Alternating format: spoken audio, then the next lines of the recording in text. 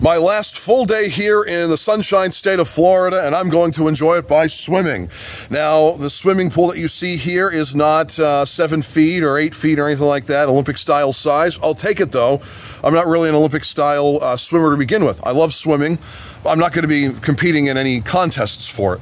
Now, I may for charity someday. If someone has a charitable kind of thing going on, let me know, and maybe I can work something out there. No diving, which I'm fine with. No cannonball, which I'm fine with, because you don't want the cannonball pointed at you when that happens in a pool like this.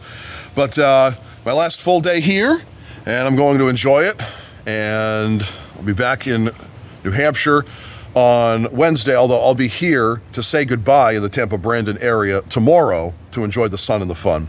But yeah, going swimming for a little bit and then enjoy the rest of the day.